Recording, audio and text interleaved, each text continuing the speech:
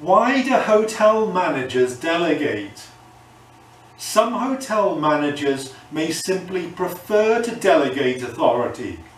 Other hotel managers may simply like to make all the decisions themselves. However, a hotel manager in a large hotel or department who would like to make all the decisions finds that they cannot. Even the hotel manager who would prefer to make all the decisions in a smaller hotel is often forced to delegate some authority.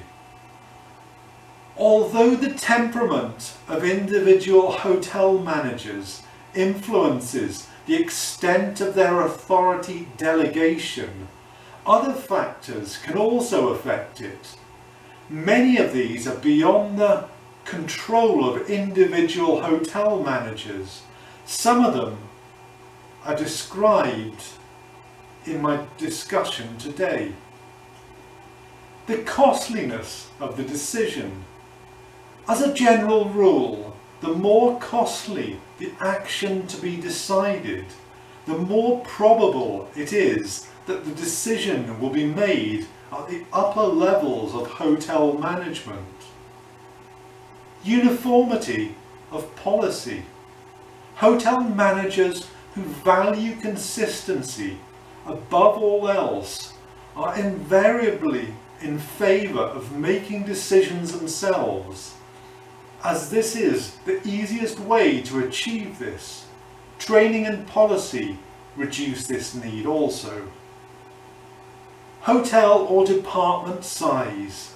The larger the hotel or department, the more decisions need to be made, and the more places in which these must be made, often leading to more decisions being delegated.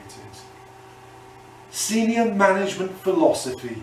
The character of the hotel general manager and other top executives and their philosophy have an important influence on the extent to which authority is delegated. Desire for independence. It is a characteristic of individuals and the groups within the hotel and their desire for a degree of independence. If there is a desire for independence, more authority will often be delegated.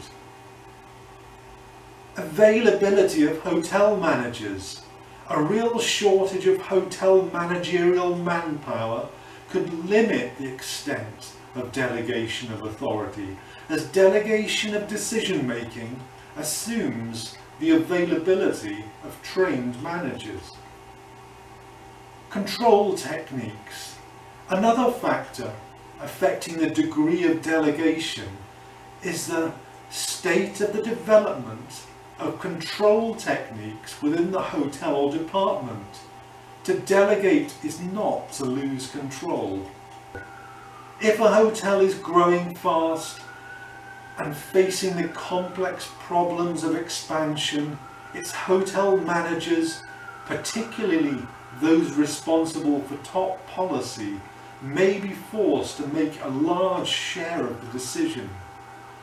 Primarily, when hotel managers are to consider the amount of work to be delegated, attention should be given to the rapid formation of policies and the acceleration of training within the hotel.